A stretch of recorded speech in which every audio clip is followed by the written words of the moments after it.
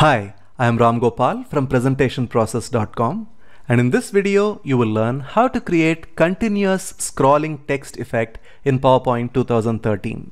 The scrolling text effect you will learn to create today looks like this. As you can see here, as soon as I went into the slideshow, the scrolling starts, and this keeps going on and on till I hit the next slide. So that is the effect you are going to learn today, and you can use this to make some key announcements during your presentations. Let me show you how to create this interesting scrolling text effect from scratch. Here I am on a new slide, and the first step is to go to Auto Shapes menu. Under Basic Shapes, I'm going to pick up this text box tool, and I'm going to write the text that I want to continuously loop. So maybe I can say something like, this is the text I want to loop continuously till the end of slide. I'm just writing some text at random, and maybe I can make this slightly bigger so it is easily visible for the audience. The next thing is I'm going to add animation to this one. So let us go to the animations tab in PowerPoint ribbon and keep the animation pane open so you can see what I'm going to do here. The animation that I'm going to add to this is fly in animation. So that is one of the entrance animations here. You will see that option right off the bat here. You can click on fly in animation. The default direction of fly in animation is from the bottom. We want to have it from right. So this is how the scrolling is going to happen. As you can see, the speed of the animation is really fast. So I'm going to increase the duration, so the scrolling happens at a more leisurely pace. So I'm going to go here and say 10 seconds as the duration for the text to fly in. The next thing is I'm going to change the time it starts. So as you can see here, it says start on click. I'm going to say it needs to start with previous. So as soon as the slideshow starts, you will see that this animation starts happening. So that is the thing that we are going to do.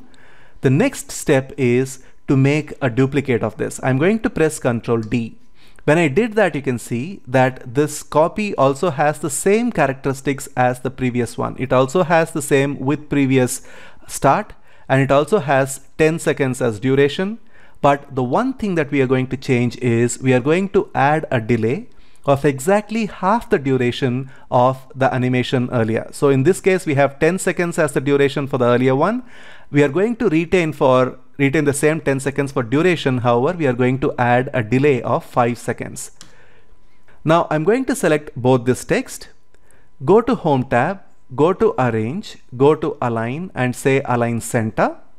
Then go to Arrange, Align and say Align Middle, so they both are placed one on top of the other. Then the last step is to zoom out by going to the zoom out and zoom in option in the status bar. And I'm going to move these to one side outside the slide area. As you can see here, this is the slide area, and I have kept it just outside the slide area. So when the fly in animation happens, it happens from this side, and you can actually see the scroll here.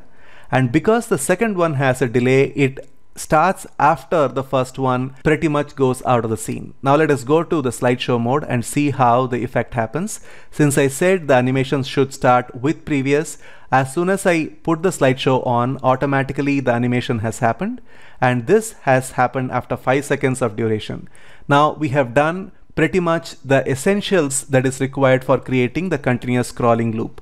But then as you can see here, this ends after one animation. We want this to happen till the end of slide. So how do we do that? We have selected both the animations here. If not, you can select both of them while holding the Shift button, and then go to the small arrow here to the right of the animation event, go to Effect Options, go to Timing, then go to this option called Repeat, and then click on the small arrow here which opens up this drop down menu. Click on Until End of Slide and then say OK. Now you can see that these animations are going to loop endlessly till you go to the next slide. So let us go to the slideshow mode. You can see that the first animation has started with previous, and now there is 5-second delay that has happened. As a result, the second one has appeared, And now because we have continuously looped it, the previous animation has started and the previous one with 5 seconds delay has started, and that keeps on going till the time you go to the next slide. So that is how you create the continuous scrolling text effect in PowerPoint. I hope that was useful. I want to give a quick shout out to our other YouTube channel called Prezzo Training Website. It is a YouTube channel in which I post daily, so you can find some basic and essential PowerPoint skills videos in Prezzo Training Website YouTube channel. Go check it out. I hope you really liked the tutorial you saw in this video. If you did, then you will really love our 25 Creative Ideas email course. You will get daily email lessons for 5 days with tips and techniques in PowerPoint you can implement readily. You will be able to access videos, downloads, and examples to learn easily and thoroughly. So click on this red button here and start your free course now, and I'll see you inside the email course.